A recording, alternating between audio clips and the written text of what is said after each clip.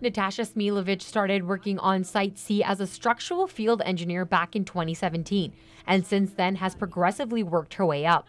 I am the structural superintendent on site.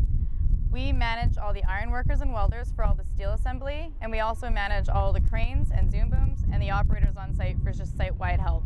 As a structural superintendent, her crew was responsible for assembling 2 pieces of machinery, with parts being brought in from Italy. Our crew of iron workers and welders, equipment operators, got a task at the beginning of this year to assemble this tunnel formwork. And this is also one of the cool parts of Site C is we've never done this before, and they gave us an opportunity to do it. Both machines were built, and last week they started the lining process on Tunnel 1. The purpose of this tunnel lining formwork is to encase the tunnel with CIPC concrete.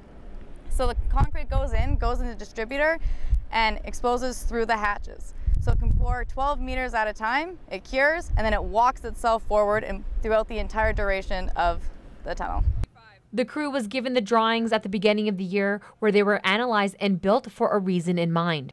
It's important for just the safety of the workers and eliminates having people in the line of fire if required, and also the efficiency of it is pretty impeccable.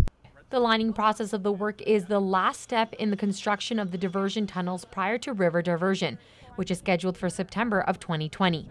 Sarita Patel, CJDC-TV News, Fort St. John.